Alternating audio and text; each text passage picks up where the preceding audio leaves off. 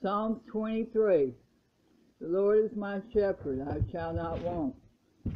He maketh me to lie down in green pastures. He leadeth me beside the still waters. He restoreth my soul. He leadeth me in the path of righteousness for his name's sake. Yea, though I walk through the valley of the shadow of death, I will fear no evil, for thou art with me. Thy rod and thy staff, they comfort me. Thou preparest the table before me in the presence of thy enemy. Thou anointest my head with oil, my cup runneth over. Surely goodness and mercy shall follow me all the days of my life, and I will dwell in the house of the Lord forever. Psalm 24. The earth is the Lord's, and the fullness thereof, the world, and they that dwell therein. For he hath founded it upon the seas, and established it upon the floods.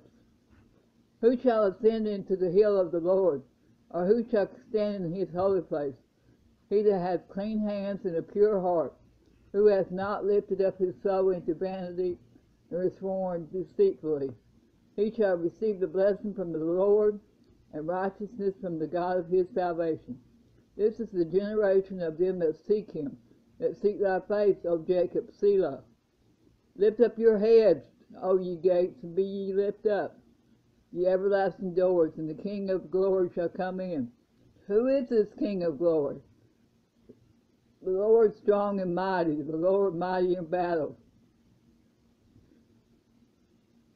Lift up your heads, O ye gates, even lift them up, ye everlasting doors, and the King of glory shall come in. Who is this King of glory? The Lord of hosts, he is the King of glory. Selah.